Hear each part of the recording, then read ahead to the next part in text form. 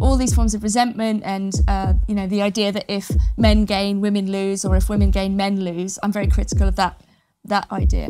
But we've seen all these discussions of like toxic masculinity and, you know, these sorts of sweeping claims about basically how all men are evil, you know, and I think this is like really, really unhelpful for everybody, and it's simply not true.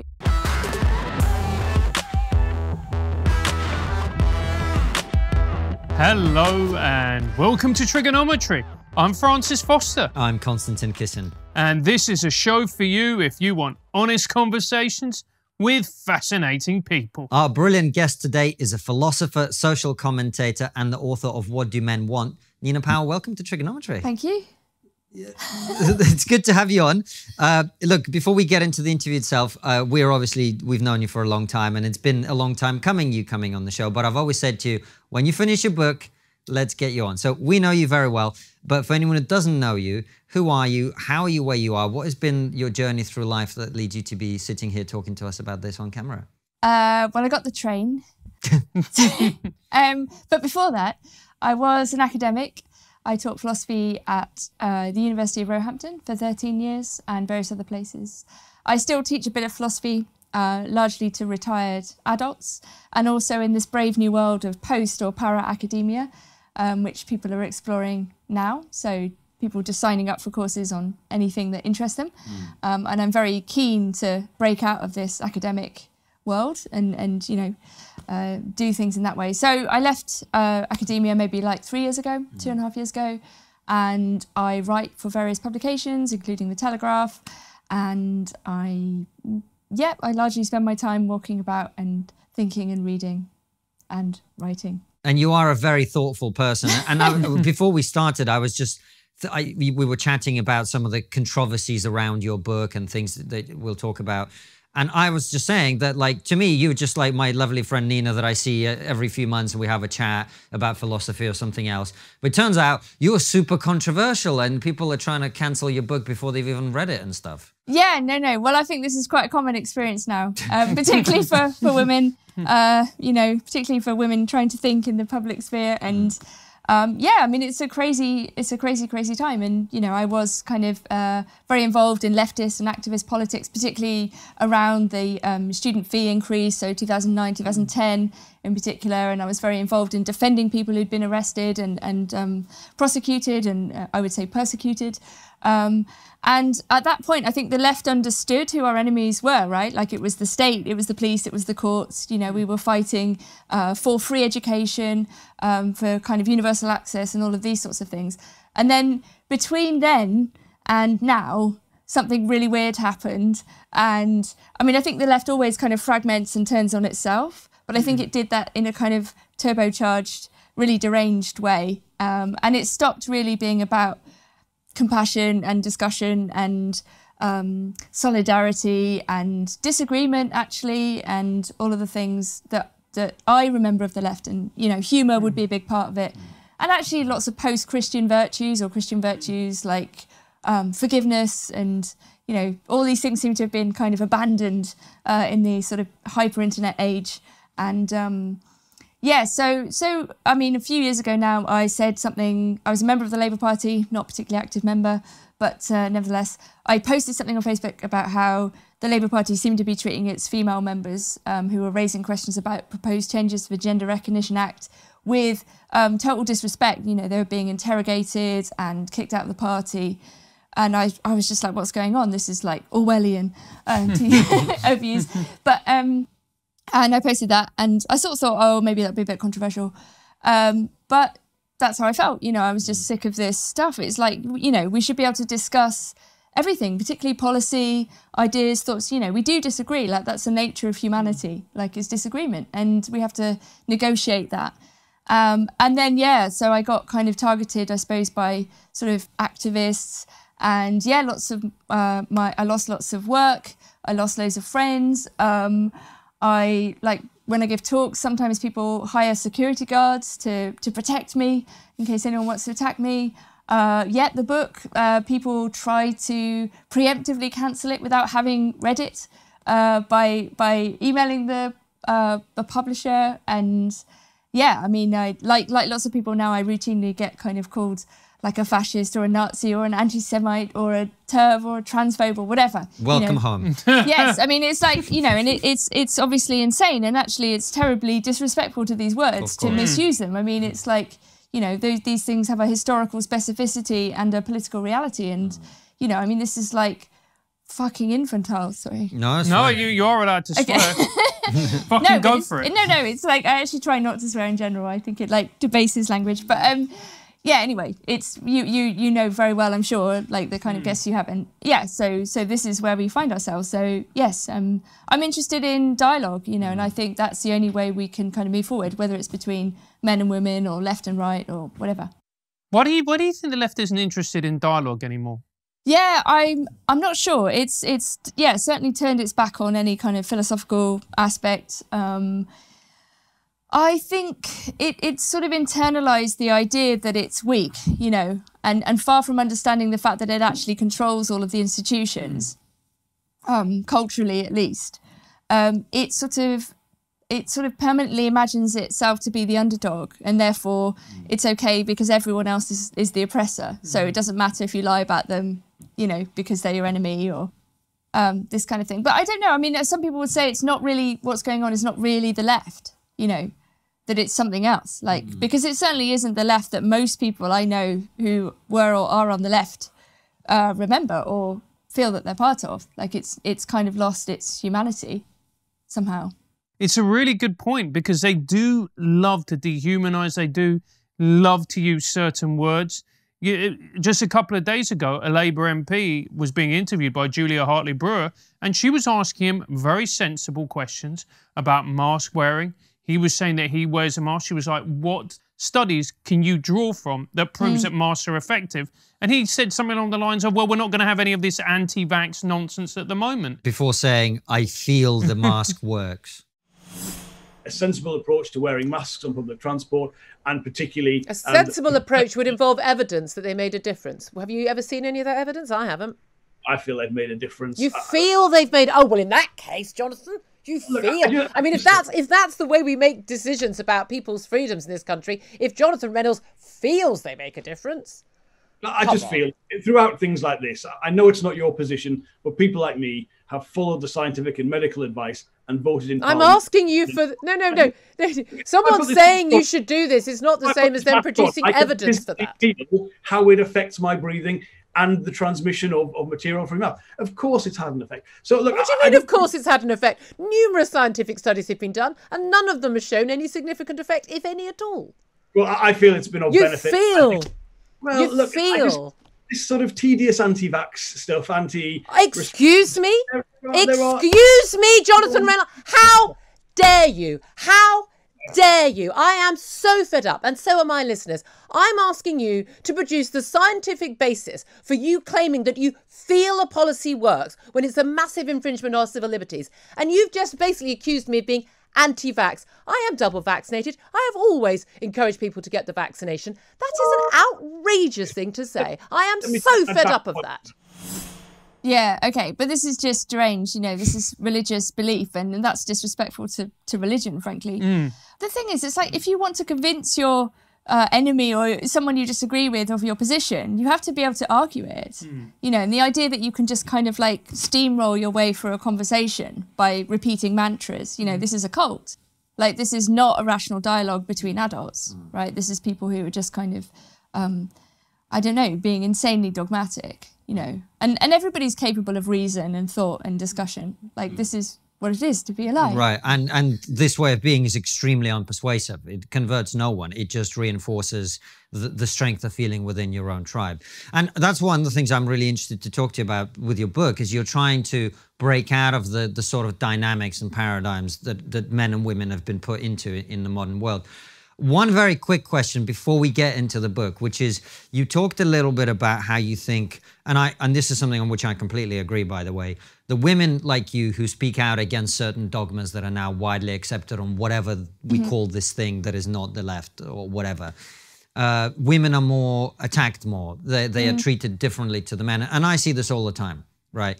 Why do you think that is? I think there's maybe like a deep psychoanalytic explanation. which is to do partly with, I think, the idea that women should be caring and kind and maternal, and you know, any woman who doesn't fulfill that role is somehow some like sort of evil witch or harridan, and you know, probably should be burnt.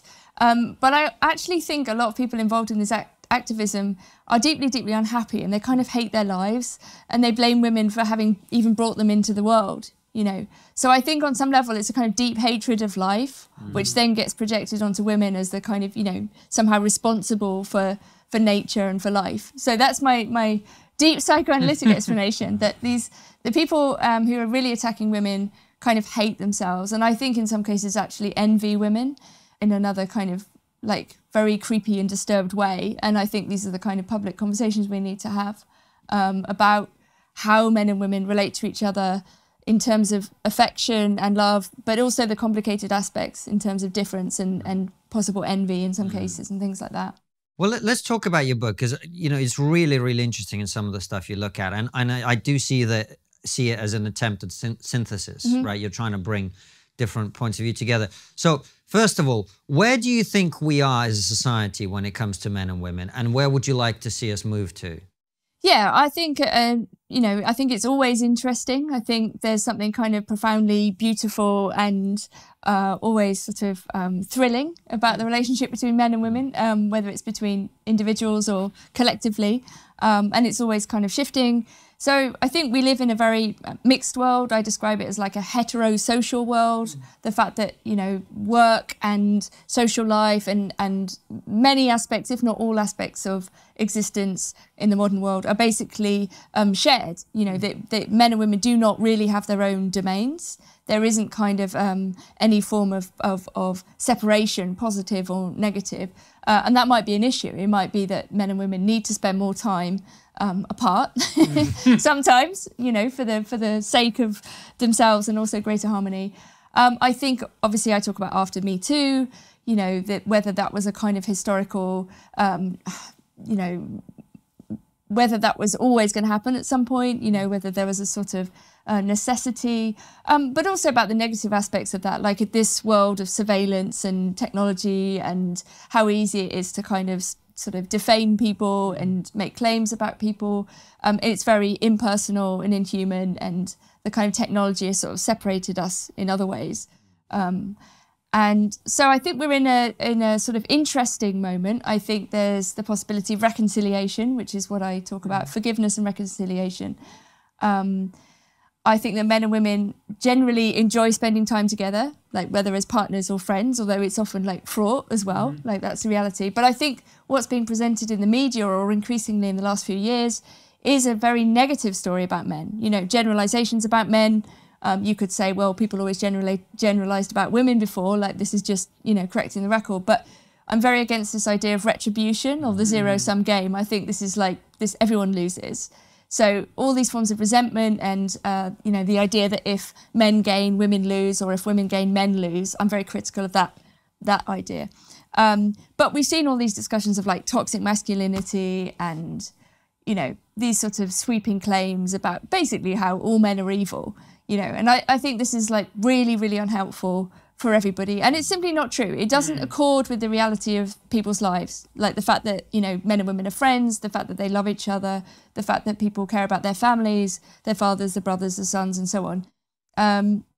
So I really dislike this kind of idea that there's something kind of fundamentally wrong with all kinds of masculinity, which is the sort of liberal story we've been fed in the last few years.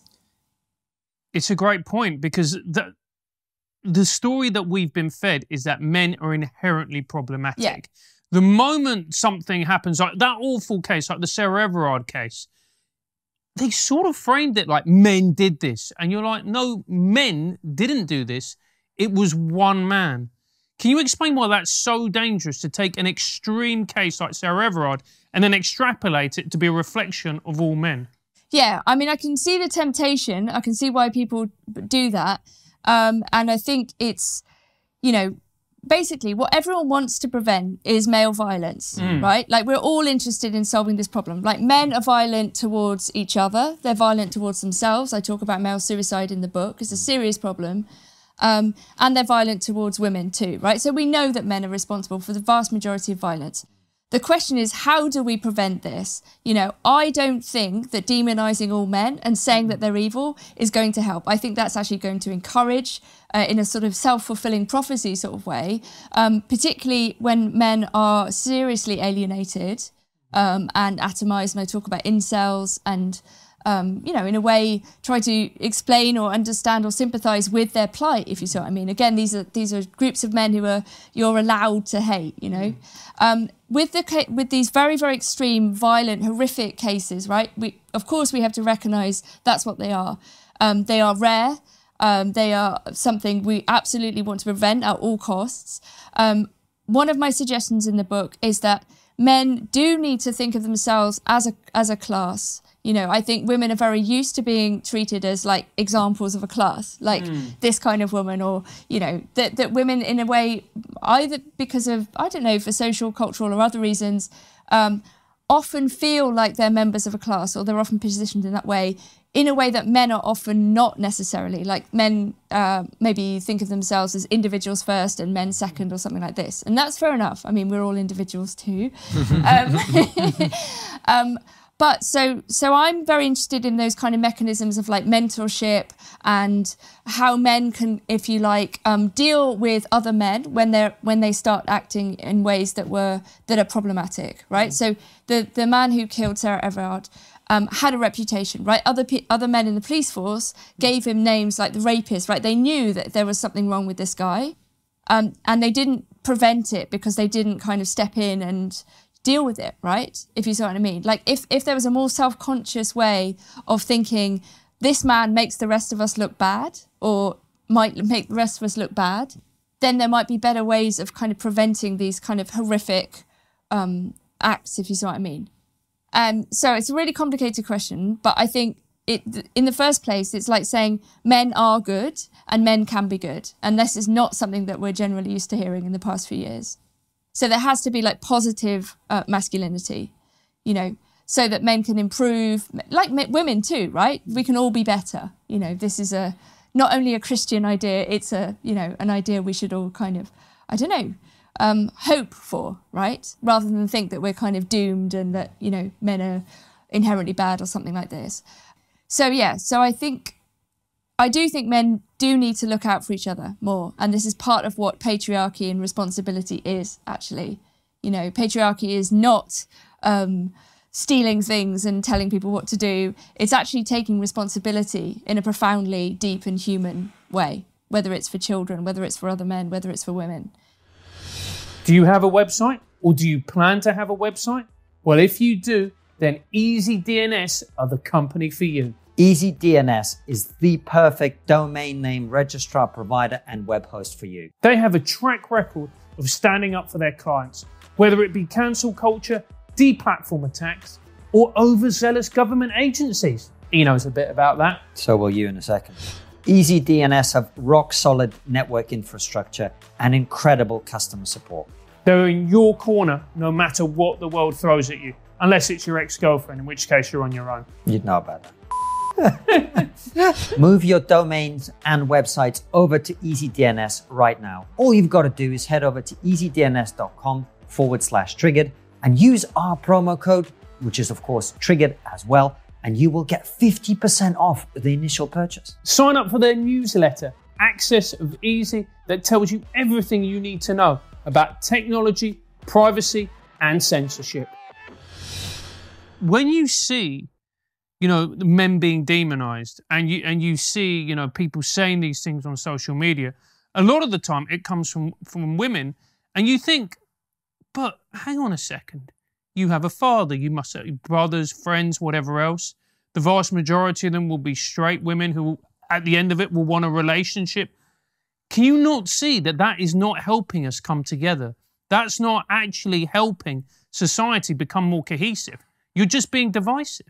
Yeah, and I think it cuts both ways. You know, there are some men I talk about in the book who see in all women, you know, or they let's say they have a bad experience with one woman and then they kind of generalize like all women are bitches or whatever, you know, and I think, so we, you know. The difference is, Nina, very sorry to interrupt, and this is not like defending that point of view at all, because I hate men like that, but they are a tiny minority. No, that's and they what I'm don't gonna get say. column inches, right? You don't get to have an Yeah, article yeah. in The Guardian every week talking about how women are bitches. No, I mean, that would make for great, well, that great would be one form of content. equality. Yeah. We could do, Do, it that do you way. know what I mean, though? No, Like, of that's the course, difference. no, absolutely, of course. So what I was going to say is, like, you know, you have a small number of men who might say that, a small number of women who say generalize about men Right. in the same way, right? But one of the things I say is that, like, misogyny, true misogyny, is actually really rare. You know, just as misandry is actually really rare. Yeah. Because in practice, women largely spend time with men, they feel safe with them, they trust them, they love them, and so on. So, you know, again, it's this kind of like getting away from this resentment and this zero-sum game idea is like, how can we live better together, you know, and acknowledge harm where it's necessary to do so, but not make these kind of systematic generalizations about all men or all women, you know. And I think Me Too, in some ways, was this kind of really unfortunate, one of the aspects of it that was really bad. People were allowed to sort of retcon previous relationships, right? Probably all of us have had bad relationships where it wasn't particularly anyone's fault. It was just, you know, or it ended badly, or, you know, both people behaved stupidly or whatever, you know. But some people wanted to then go back, because particularly some women wanted to go back and say, you know, that guy was an abuser, or that guy was like, you know, evil, right? Because that whole victim narrative allows you to do that. It allows you to see the world in black and white, but it's not. Right? We're all kind of capable of harm. We're all good and bad. We're all a mixture of these things, men and women included. And if we position women as pure victims, then we're basically putting them back in the position of being children, right? Which is not what women want either, right? You know, there's something kind of awful about that. So women do have power, right? Women do have meaning and agency, and they can make choices and all of those things. And they can also be very cruel to men, you know. They can destroy men's lives if they want to. You know, so I think we have to acknowledge that both men and women have power. They have different kinds of power, right?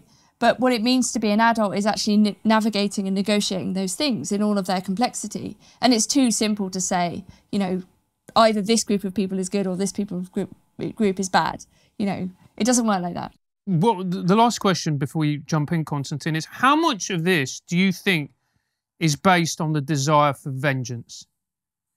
I mean, and it's a particularly loaded question. Like, I remember with Me Too, seeing what happened when people were talking about it. And understandably, there was anger and there was rage.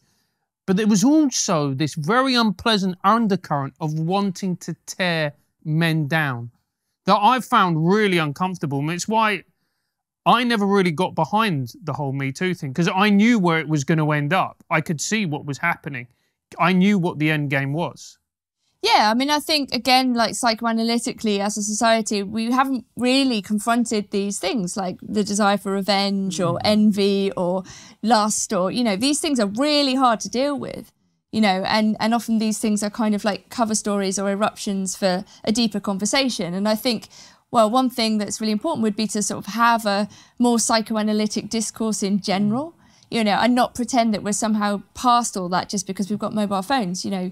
And one of the aspects of the book is like going back to previous things that our ancestors did and thought, as if, you know, I hate this idea that we're modern and that there's nothing for us to learn from previous ways of thinking or from previous ways of behaving. I mean, there's loads of stuff to learn. In fact, people maybe had better solutions, you know. You see these sort of young women on TikTok, for example, going like, oh, you know, oh, maybe we should get men to stay around if they, you know, if we have a child with them, and, you know, they should take some responsibility. And it's like, you've just reinvented marriage, you know. It's like, and this is happening all the time. It's like there were previous solutions to some of the same questions.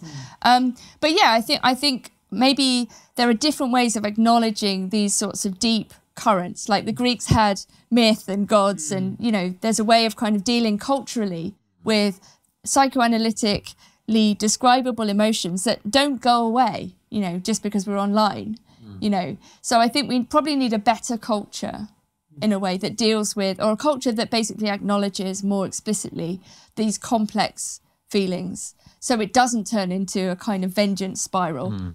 Yeah. Yeah, because we do act like every activist is motivated purely by the desire to improve things. When right. Having met activists, yeah, there's a lot of ego, weird stuff going on. Yeah, there's a lot. There's ego, there's revenge, there's bitterness, there's resentment, there's personal trauma that's then built on to make the whole world seem like it's that thing. Do you think one of the reasons that we are sort of talking about this stuff now increasingly, and one of the reasons I think for the explosion in Jordan Peterson's popularity was the fact that maybe it's this narrative or maybe it's other things, you tell me what you think, but we've kind of got to a position over time where, as Francis talks about, we've demonized men and we've said they're bad, but we've also created increasingly generations of men who are not living up to that standard of patriarchy, the positive vision of patriarchy you described. Increasingly, you see young men taking less responsibility, increasingly not hanging around when they've had a child with someone, abrogating other things that men traditionally are supposed to do, in inverted commas. So at the same time as telling men they're bad, we're also seeing men actually not behave like men much anymore. Yeah, so I do discuss Peterson's popularity in the book, and I think it's really symptomatic. I think it speaks to a need or a desire for a sort of father figure in the first place. Like there's something extremely patrician about Peterson. He dresses in a kind of 1950s dad sort of way, and he's sort of literally telling people to clean their room and stand up straight and all the things that you would associate with a sort of, father figure. And I think his popularity has to partly be diagnosed in that way, that he's providing something which isn't there in the broader culture, amongst other things. And actually, I say that this is good for women. Peterson is actually good for women just because one thing he says to young men in particular, but not only, but let's stick with the young men, is you need to take responsibility for your own life and not blame women for your situation. And the implication is also like, if you sort yourself out, then you might stand more of a chance, basically, of, being attractive to others, getting a job and functioning in the world. And actually that takes the pressure off in that sense. The idea that men deserve a woman or it's women's job to tidy up after men or something like that. Peterson's against that. So I think it, whatever he says about women, who cares? Women are chaos, great, fantastic. But, he's not wrong, I don't Nina, mind. come on. I don't mind. That's all fine. But actually, I do think on balance, he's actually very positive in that sense. Yeah, because, I agree. And it's the Stoic virtues, like there's so much Stoicism in the kind of masculinist literature, and I think it's really interesting. It's very, very symptomatic and significant, I think. Well, it's the only thing that works for men. This is why, you say, you empathize with incels. I empathize with them less, actually, but I don't hate them. Yeah. I just think they haven't got the piece that helps make your life better, which is, as a man, you've only got really one route. You work hard, you improve your skill set, you get better, you make more money, you raise your status in society. And then all the stuff that you currently not getting because evil women haven't let you have it is going to happen. Right? Yeah. But for a man, the route to that lies through taking responsibility, upping your game. That's it for a man, right? You've got to up your game. And that's it. So being stuck in a community of other people who encourage you to stay where you are, that's my issue with that movement only. I empathize with that. Yeah, I mean, there's a strong class dimension too, which is in Alex Lee Moyer made a very interesting documentary. I don't know if you've seen it, TFW, No GF, That Feeling When No Girlfriend, where she interviews some incels who are like big on online or people associated with the movement. And, this is really a story about class. Like, these are often young men living in extraordinarily depressed and dispossessed areas who actually, yes, are trying to improve their lives through working out, through, laughing with their friends online and so on. But it's really, really difficult, right? When there's no jobs, there's like no hope, you're stuck in your, the basement of your mother's house, and use a cliche, but, that is a reality for millions of people. And it's like, I mean, I don't disagree with you that people have to take personal responsibility. And I think one of the problems with a certain leftist or fake leftist discourse is the idea that you can just blame the structures, that you have no moral or individual agency, or that anyone who talks about individuals must be right-wing. It's like, no, actually, you can't keep blaming society for your problems. You know. The reason I feel comfortable saying it, because it sounds a little bit judgmental, but look, when I was 18, I was sleeping in a park, right? So if I can sleep in a park and then still make something of myself, I'm not saying every single person is the same or everyone should be like me or anything like that, but if you find yourself in a difficult position, all I'm saying is, I'm not saying you will necessarily succeed. I'm just saying the only way out for a man is that. Yeah, there is no other way. I mean, and to put it back in the context of a community or relations, it's like, if you sort yourself out. I mean, I've had issues. I had a massive midlife crisis. I was like told totally messed up, right? And I sorted myself out, you know, and I think a lot of people have this experience at some point, right? And it's possible, and it's amazing that it's possible. And I think the thing is, like, once you realise that it's possible to take hold of your own life, it's actually better for everyone else as well. So it's not selfish to look after yourself. It's actually better for everyone, right? You know, because then you can help other people if they're in trouble. You know, it becomes this kind of outward-looking thing. You know, it's a proper social gesture. You know, it's actually much kinder and more empathetic and thoughtful to not be selfish, not be a, you know, self-indulgent prick, you know. But isn't the problem... Strong message there. Yeah. So, Tyler, the episode... Don't be a selfish, entitled prick. Yeah. But isn't part of the problem that the world that we're living in is more and more feminized? It's celebrating more and more female values. You know, the traditional male values, the traditional male jobs are dwindling. So the problem is for men, they're not really getting a chance to be masculine, to celebrate these masculine virtues. And as a result, they're not progressing in the same way. Yeah, I think this is a really important question, and I think it's one, again, that we all have to collectively work out, right, in the coming years. And there's been lots of interesting articles and pieces about the kind of feminisation. Like, I wrote a book in 2009, which was about feminisation of work. So, yeah, I mean, and it was an explicitly political decision, right? So, like, under Thatcher, it was like, we are no longer going to be this industrial nation. We're going to move towards the knowledge economy. This will privilege typically feminine skills like, you know, communication and mediation and words and whatnot. And yes, I think that's absolutely happened, right? So we live in an increasingly feminized world, however we want to see that. And it is a problem, right? There's this kind of excess of male energy and, you know, all of the ways in which that would have been expressed through physical labour. I mean, those jobs still exist, right? It's not they're not completely disappeared, but you're right, as a tendency. You know, it's like, I don't know, if you go to kind of depressed, like, post-industrial places, a lot of men are working out in the gym, but they're not like working, they're not building things or making things, you know. And I'm pro people going to the gym, obviously, but it's no replacement, if you like, for actually participating, having a social role, you know. And I think this is one of the things that leads to, you know, sort of high rates of male suicide and drug use and self-harm, you know, because it's this lack of a social role, you know. And I don't really have the solution. It's like, you know, we might need to decide how to live together differently in the future and what we do with all of our different skills and energies.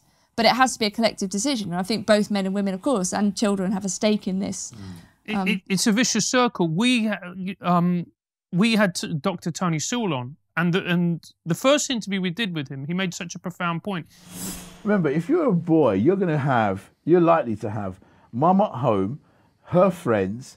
Then you go into school, you're going to have a female teacher, and the whole environment. You hardly see a man. Let me give you something that's really interesting. You can go to some primary schools now, and it's happened to me on a number of occasions. You go into the primary school, and suddenly all these little boys start running up towards you. It's quite scary. It's almost like you're Santa Claus. You go in there, and it's like, oh man, they haven't seen a man. Yeah. And they think that they secretly think you're going to be their teacher. That's it. But they're disappointed because you're just visiting, you know. You should teach them for a while. They're running up to you. They're talking to you. They kind of, because if you sit down with some of those boys, they actually do not have any interaction with any male adult authority. Yeah, none. That's crazy. Yeah, I mean, I do talk in the book about the necessity for ritual and mentorship and all of these things that are kind of missing in our culture. You know, I do think, you know, children need both male and female influence. They absolutely do. You know, girls as well. You know, and of course, like, we want to celebrate alternative family arrangements and so on. But at the same time, there's a general social responsibility. And I think, absolutely, I was speaking to someone today who was saying that there's an Australian researcher who said that young boys need to fight with older men, like wrestle with them, so that the older man can tell them when to stop, if you see what I mean, so that you learn your limits and, you know, what is appropriate and what isn't appropriate in terms of your use of physical strength. You know, and if you're not getting that, then the violence might go elsewhere, which is, again, what we want to deal with, what we want to confront and prevent, you know. So, yeah, really those kind of how to direct all of that energy, it's not being done well. And I think there is a suspicion of men in mentorship roles. Sometimes that's correct. I think we also need to give back power to female intuition, by the way. So when women say there's something not right here with a man, like men have got to listen as well. So I think, you know, and they've also got to trust their own instincts. And what I said before about men looking out and looking after each other, I think, rather than seeing themselves as this kind of first-person shooter individual. You know, it's got to be a kind of horizontal relation to masculinity and to other men as well. So I think we all need to, participate in this kind of, I don't know, more harmonious and expansive relation that has more male and female influences. And also older people as well, like the way in which we treat older people as if they're kind of irrelevant, you know. I think this cutting off of the older generation, you know, from grandchildren and from their children is also like, you know, awful. It tells you something terrible about our culture. What you're talking about, I think, is the atomization of society just generally. It's like the size of the family shrinks, the number of connections people have shrinks outside of their phone, etc. There's so many things you're bringing up. So how do we get to the sunny uplands of tomorrow where we're all living in perfect harmony? I don't know about perfect harmony, but I think just a kind of more honest discussion, you know, in general, like not demonizing one sex or the other, taking responsibility for ourselves and each other. I mean, acknowledging harm where it exists, you know, and that's important, but also not thinking of ourselves as kind of wholly good or wholly bad even, you know, both are extreme positions that are largely not true, you know, for anybody. Do you think we'll ever get past, I mean, you're not the first person to have said these words sitting in that chair. We had Julie Bindel on a few weeks ago, and she talked about, and I think it's inevitably a fact, that all of this conversation, as you've said earlier, is about dealing with the fact that men are violent, right? Do you think we'll ever get past the biological reality that men are what they are and women are different, and there's a size difference, there's a strength difference, there's a brain difference. Men are violent for a reason, right? Young men seek status, and in the process of doing that, that's when that happens. Sure. I mean, we're animals with a thin veneer of poetry. Right. You know, so, and men and women are different. I mean, this is like, I make this point. I know. I know. Now I can see why they're trying to cancel you, Nina. I know. So my opening line is like, men and women exist. You know, this is my controversial opening statement. No, and it's really important to recognise where that difference is relevant, whether it's biologically, in law, in sports, you know, in separate spaces and so on, right? A lot of, you know, discussions about this in recent years, you know, but we are different. And the difference I want to say is beautiful, like it's cosmic, you know, it's a metaphysical difference. And it's what makes life worth living in many ways. And I do discuss separatism, that's one possibility, but I don't think that's the solution. It's certainly not the solution for most people who will have a relationship of one kind, either friendship or, you know, at work or whatever, or a romantic relationship. So it's, I don't know how to put it, like to recognise the capacity of men in particular towards violence there are ways of channeling it, like through sport, through activity, through kind of, I don't know, ritual, and if we recognise it, rather than, I don't know, just sort of pretend that men can somehow be completely different and change. It's like to recognise that reality and to channel it in more positive and beautiful ways, you know. That's the only way. Yeah, completely agree. That is the only way.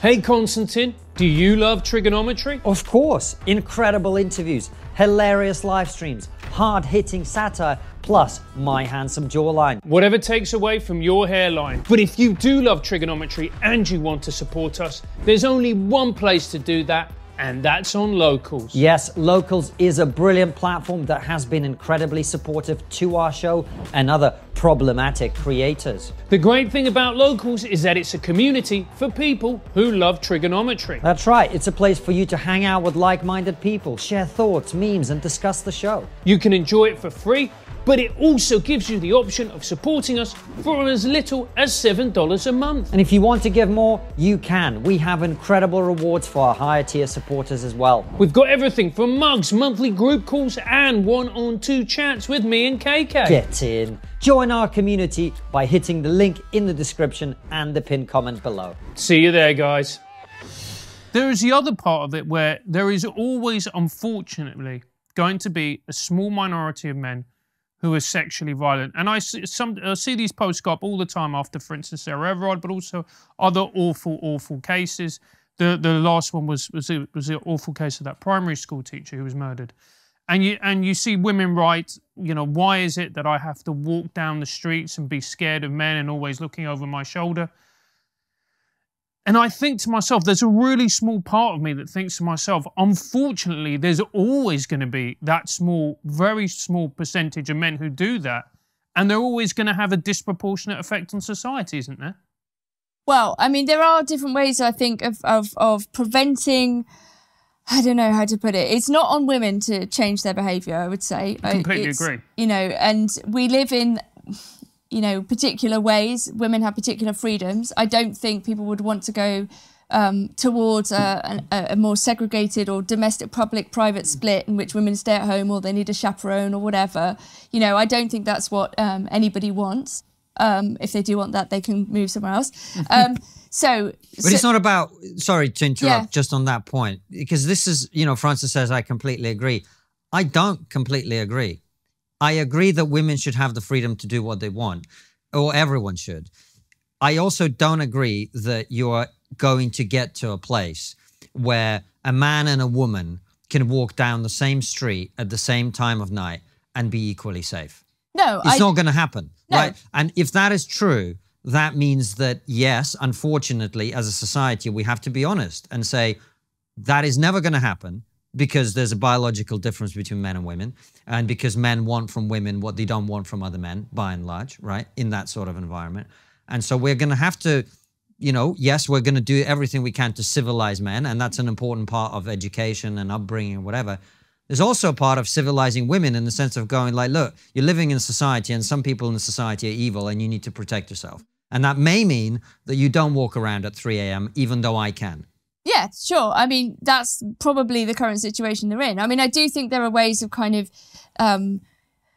we condition ourselves, right? So I'm very against the widespread availability of pornography, right? I think it's extremely detrimental to men in particular. I think it changes people's brain chemistry. It does terrible things to their thoughts. I think it kind of destroys imagination. I think it kind of coarsens and erodes our capacity to be playful and lighthearted, actually. And I think, you know, those sort of images are horrific. You know, I think they generate a vision of the world which is, you know, very dangerous, actually. And so I side with the kind of anti-pornography feminism increasingly, you know, and for me, it's complicated because, you know, I also want to defend experimental cinema and freedom of expression and, you know, but I think we have to look at the material reality. And if it turns out, which I think it does, that pornography is detrimental to the way in which people behave in the world, particularly men, then we might want to have a question about whether it's great to have such widespread availability of hardcore pornography, particularly for younger people. You know, so that would be one question. You know, the other side of it might be something about how do we change our virtues and our morals, and how do we behave in a more civilized way, such that maybe we do go backwards in a certain sense, like towards traditions or modes of social interaction that are more formalized, you know, so that we don't end up having like a million hookups that are meaningless or something like this. You know, is that really what the end game of liberalism is? Like the freedom to treat everyone like a commodity? You know, I mean, this is like really disturbing, you know, and that way we destroy everything that's like specific about ourselves. You know, and we are these like, you know, I don't know, beautiful individual people, you know, but by treating everyone the same, by treating them as someone to consume, we kind of destroy that specialness. Yeah, I see what you're saying. But come back to my point about safety on the street, because I do think like the reason I'm bringing it up is I know it's super controversial and I'm interested in super controversial things. And I was just putting an argument to you. But to maybe give you a better example, Sophie, our video editor who works with us, you know, she used to come to our previous studio, which was not in a nice area. And every time she stayed late, we'd either get her a taxi, which we wouldn't do for a guy, or one or several of us would walk her to the tube station. And she always really appreciated both of those things. But there's also an argument which is sometimes being made when these conversations are brought up, which is like, well, a woman shouldn't have to be protected, or a woman shouldn't have to take a taxi. And no, in principle, I agree.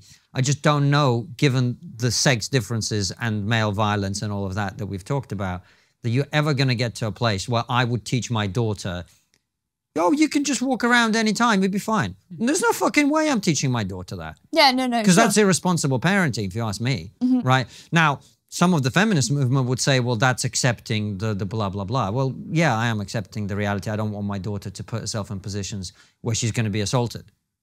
Do you see what I'm saying? Yeah, no, absolutely. I mean, you know, from a realistic, reasonable standpoint, I mean, this is how we behave, right? You know, we look after people, particularly women, you know, like women are free to go and get drunk and get high, right? That you would look after somebody who is in that state. You might look after a woman more than you might look after a man, right? There are differences. Right. There are physical differences. There are differences in levels of desire. Some men are not going to adhere to the social rules. I agree with you. I think in this world, as it currently exists, it makes sense to protect women more in certain situations.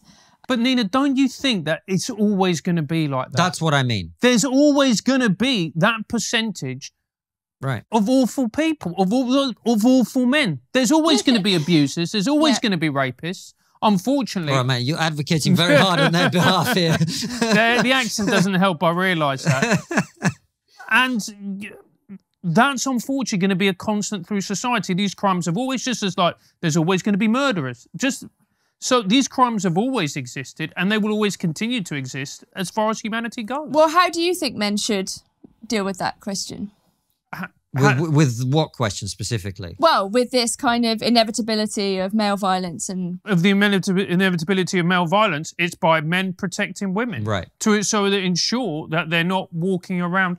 So, for instance, you know... You've ended that sentence on a very bad note, mate. To ensure they're not walking around. You know what I mean? Just stay home where you belong. Making sure they stay... No. To make sure that they're not walking around at night, you know, 2 o'clock in the morning, to ensure that if you're in a dodgy area that they're going to be taking a cab, etc., etc. A bit of common sense. And whilst the utopian in me wants to get to that point, there's a realist in me that goes, these crimes have always existed, they will always continue to exist. We have to protect women from a very small percentage of men. And also to your earlier point, if I may answer the same question as well, about the guy who murdered Sarah Everard and who had a reputation. The problem is, I've never been in that position where I thought, oh, this person I'm working with is a massive rapist. But you've worked in the comedy industry, mate. That's true. and yeah, good point. I take that back. I've worked in an industry with almost everyone. No, but my point is, what are you supposed to do in that situation as a man beyond protecting the women who may in the immediate environment be affected and going, look, stay away from this guy, or, you know, keeping him away from them or whatever. But beyond that, what is a man supposed to do? You can't report someone because you think they might be a bit dodgy. And we don't live in that society, right? Yet.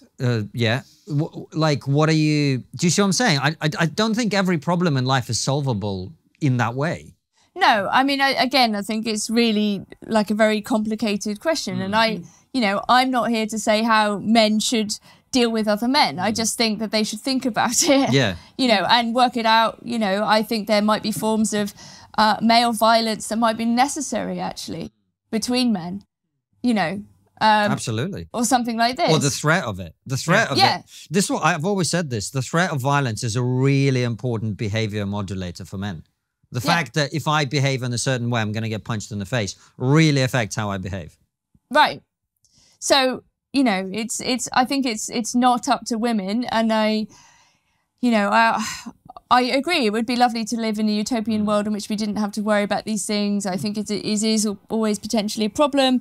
The trick would be to minimize it, to kind of, I mean, I think we have to be realistic. I don't know if my book is tough enough on men in some ways, right? I think the darkness of some aspects of male desire is something that maybe men need to talk about more, you know? Like, what is it like to be part of a class that has these members in it for you? You know, I mean, can you put yourself in the mindset of a rapist or a murderer? No, because we interviewed Luke Gittos, who is a lawyer who deals with a lot of these particular crimes, and he says that actually he made the point that rape isn't about sex; it's about violence, it's about control. So no, I could never do that. But I, unfortunately, acknowledge that these men do exist, and that is a darkness to male sexuality. But I don't see myself as part of a class, Nina. This is the thing. It's like, I don't think that just because someone has a penis and I have a penis, we're like the same thing. I treat people based on what they think and how they behave. And there are women and men who are like that. And there's also women and men who I just think are completely alien to me. So I don't see myself as part of the same class. But a class has differences within it, right? I mean, if we want to say that sex is real, sex exists, you know, there are men and there are women, right? Yeah. And okay, to the degree in which you identify with that class is kind of up to you. Yeah. But you are a man. Yeah. Thank you.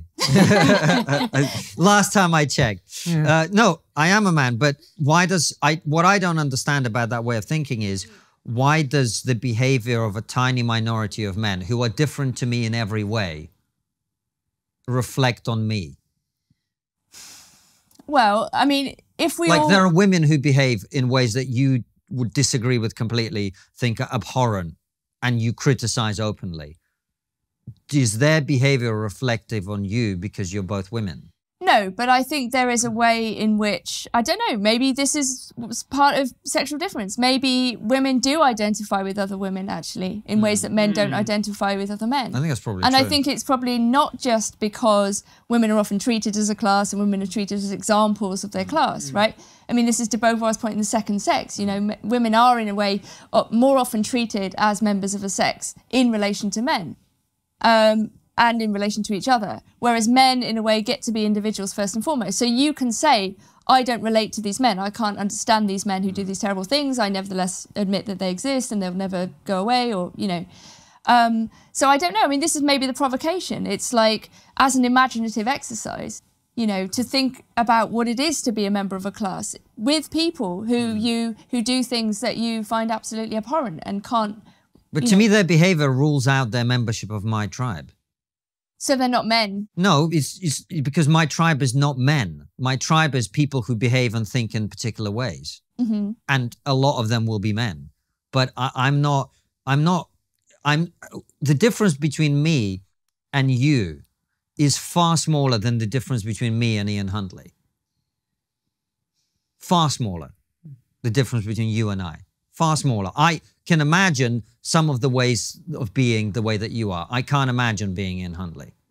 So that's why I'm saying what I'm saying. Sure. Do you see what? So to me, the maleness of that situation is completely, to me, they're a class of their own. People who behave in that way.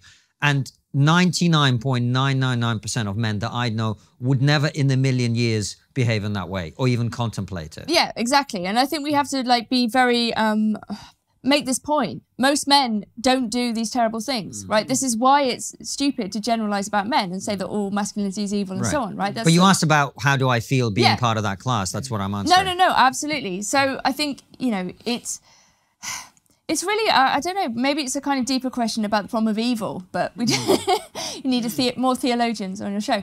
But so, yeah, I mean, evil is ineradicable. You know, we live in a fallen world, you know, Satan is the prince of this world.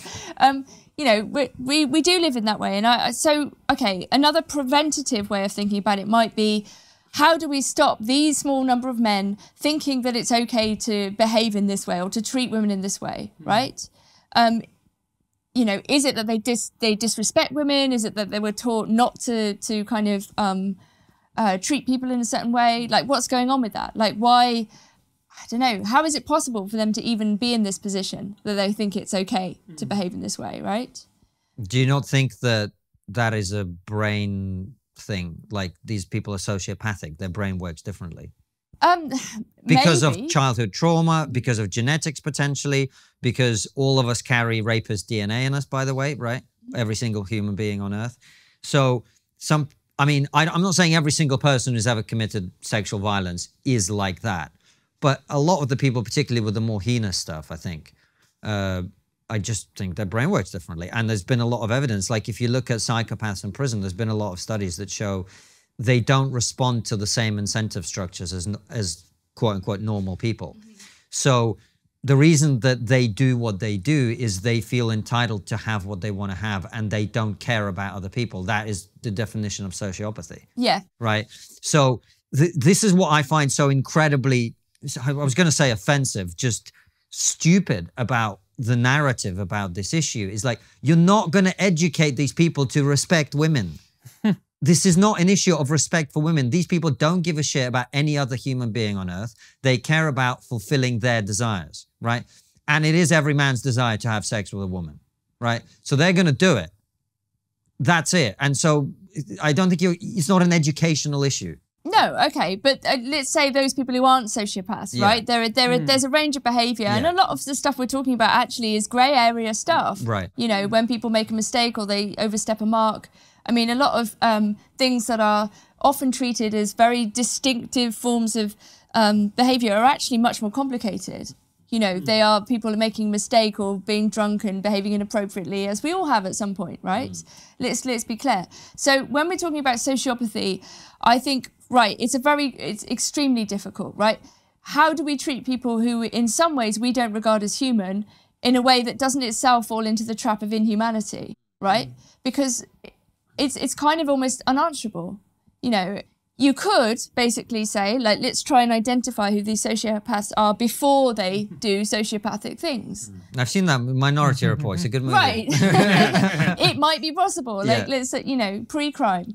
You know, I think, you know, we need to talk about Kevin. The Lionel Shriver book is sort of about this. It's like, you know, there are ways that I'm sure people are working on, you know. How do you identify? It seems like sociopaths often have a trajectory, like when they're children, they kill animals or whatever, you know. I don't know enough about it, but you know, what if there was a way of saying, look, there's something sort of wrong from the standpoint of our, you know, normal empathetic humanity with these people. We shouldn't treat them inhumanely, but maybe there's a way of dealing with this question, you know. And we know, for example, that it seems like some sociopathy is quite useful. Like if you're a brain surgeon or a pilot and you need not to have adrenaline, you need not to be squeamish, you know, you don't want someone freaking out in those situations, right? Right.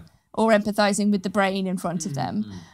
So, and you know, you might say, well, lots of our leaders are sociopathic. They behave in ways that are completely inhumane and look how great everything is. Right, exactly. So, I mean, again, collectively, you know, it's because we live in such a fragmented, atomized way. If we, you know, it's the same with the women walking home at night. If you live somewhere where you knew everybody and everybody's safety was part of a kind of common project, or everyone was looking out for each other and you knew who everyone was, it would be a different story. You know, you might be able to identify the person who is like potentially dangerous and deal with it. Or, you know, I don't know, the village elders might be able to sort of say you're behaving terribly, or I don't know, like, okay, that's naive. But there are different ways of imagining a social life which would minimize harm, but also not end up in this kind of like pathological pod world where everyone is just on their internet because they're scared of going outside, which is what's been encouraged in the last 2 years. You know, so there is a kind of like, to be alive is to risk. Right. You know, it's life doesn't really mean anything if it's just safety and comfort, you know, and you never take any risks at all. Like, that's just not living. And that's what incels do. That's what a lot of men are doing. And it's such a profound point because they're retreating. They retreat into the world of internet, you know, forums or whatever else, or video games. Like, what is a video game but a chance for you to be able to achieve? And that must be so tempting for, you know, a young man who doesn't feel that he has opportunities open to him for whatever reason. He can go into this make-believe world and become something. It's also a very linear reward structure as well, which makes video games. Like, I play video games and enjoy them. The thing with the video game that's very different to life is, in a video game, if you work hard, you will instantly be rewarded. Like, if you do the right things, you'll be rewarded. In life, you will be rewarded, but maybe 20 years from now, if you do the right thing. And you might even be initially punished quite badly as you found in your own experience. So that's the difference for sure. as well. I mean, yeah, I mean, these are bigger questions about the relationship between the real and the virtual and the kind of world we're heading towards, right? I mean, my book is very critical of technology. It hates it, you know? It's basically like we need to be together, we need to have real experiences, real life. You know, there's a horrible image of the world which says, you know, in the near future, only the elites will be able to have real experiences, real sex, real food, real encounters, real conversations, and everyone else will be like, fucking, you know, wired up to these sorts of things, right? And this is terrible, right? We need to break with this thing that's coming, you know, and that will involve men and women talking to each other and, you know, being in risky situations. I mean, even the dating stuff, it's like the idea that you can get the algorithm to choose your date for you rather than have a conversation with a stranger in a bar. Like the idea of a man going up to a woman now is like in work or in a bar is like really frowned upon, you know, but that was the reality. Like when I was growing up, you just go to the pub and get drunk and get off with someone, you know. You wouldn't like check out their feelings about the death penalty. You know? Yeah, and it's also as well, you see these hashtags like never date a Tory. Right. And you just go, what? You don't want to talk to people who are different to you. Exactly. But no one does anymore, right? But that's where the magic happens. To go, I think you're wrong. What happened to a bit of sexual tension? Well, I didn't know you felt that way about me, mate.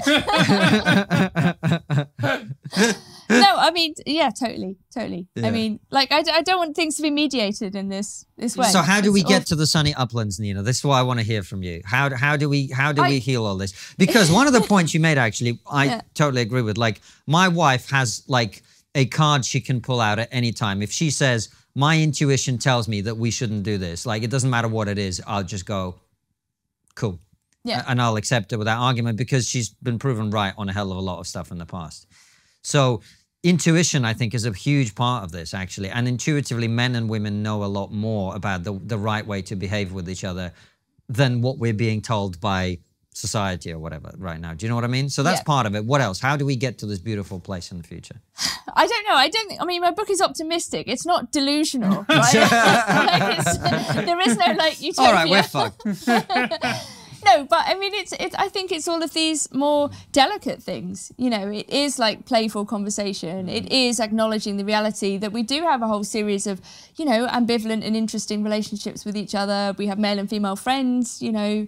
These are not always overdetermined by sex or by, you know, that actually we live in a much more sort of complicated network, you know, if we're lucky to have different social interactions. And I think, yeah, to be in a position where those things are real and possible, you know, so that there is more conversation. There isn't this kind of pushing people to the periphery and the outside and saying, you know, oh no, you want a girlfriend, how horrific. Like, you must go and, you know, play your computer games forever. I mean, this is like sort of abnegation of our humanity, you know, or to say to men who are depressed, you know, oh, suck it up. I don't know, maybe that will work in some cases. Right, but looking at the male suicide rates, like something's badly wrong here, right? This should be a matter of concern to all of us. You know, it's not great for women either that men are feeling suicidal, right? It's terrible, you know. And I think this thing about social role, everybody sort of wants to feel recognised. They want to feel a certain belonging. They want to have a kind of mixed and interesting life, and it sort of depends on all of us, you know. I think more conversation, more listening. I don't know, nice, gentle things. One thing that I find... She is a woman. Nice, gentle things. One of the things that I find particularly worrying, and I don't think we talk enough about, is when you look at the younger generations, you know, people in their 20s, they're not having sex. And that's really worrying. Really worrying. Why does it worry you? I mean, Yeah, Francis, why does it worry you? It worries me because it shows that the sexes are further apart than ever before. It shows that we're not connecting. But I mean, the kind of sexual revolution is what, like 60 years old now? And I mean, that's also a relatively novel way of behaving with each other. I don't necessarily think having hundreds of sexual partners is good for anybody. But then I also don't think it's good for people to be virgins until their 30s, which we're starting to see now. I think it's a very, very complicated question. It's also the question of whether people are going to have children or not, you know, which is also, there's increasingly kind of antenatal narratives. You know, marriage is relatively unpopular. You know, these are kind of, are also things that need to be discussed. I don't know on the sex question. I think I do think sex is an interesting form of communication. It doesn't have to be with the same person for, you know, forever. But I also think at the other end, this kind of treating people as commodities, you know, there's actually a fear of intimacy at the heart of lots of random sex. You know, that actually what's not happening there is a kind of real relation with somebody else in their uniqueness. You know, that actually sex just becomes something like a Deliveroo, you know. So my friend had asked his phone asked if he wanted to link up Grindr to Deliveroo. You're like, that sounds like a great night. This is very disturbing. Yeah, it is. It is. Right? You know, that you just sort of call someone like to your house and you know, it's like ordering a pizza. I mean, there's something kind of, I don't know, maybe I'm old fashioned, but slightly. It's ironic that in a world that's we all three, I think, would agree is becoming feminized, actually the sexual marketplace is becoming extraordinarily male serving. That is how a man thinks of sex. Mm-hmm.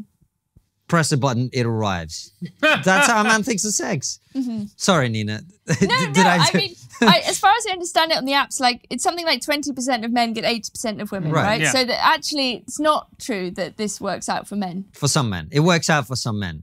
But what I mean is the mode of thinking about sex is like that. I don't think most women think about, in the traditional sense, would think about that whole process as being that way.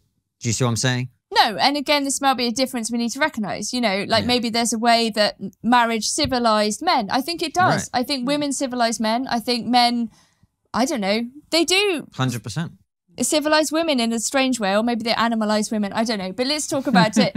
It's complicated. You know, marriage was a social technology that served a particular function, right? And that was good for children in general, right? I'm not saying all marriage is great. I'm not saying all families are, you know, without problems. There are lots of issues in particular instances.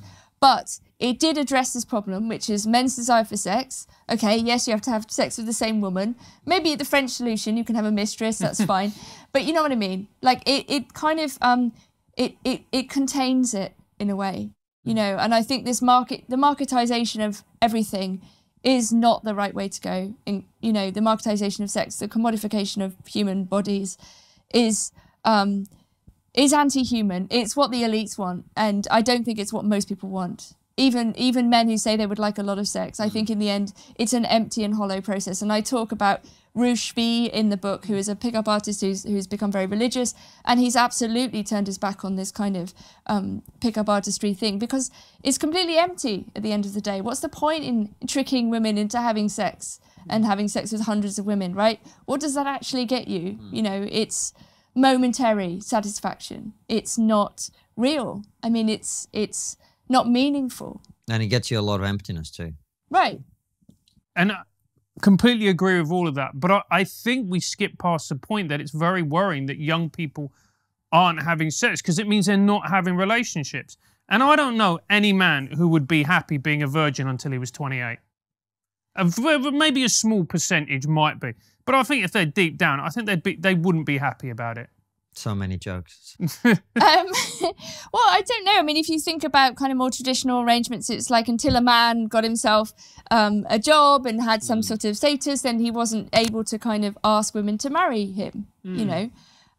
There's not necessarily anything wrong But that would with also happen much younger as well. Potentially. But lives were shorter, so in proportion to your life, it kind of would have happened at the same time.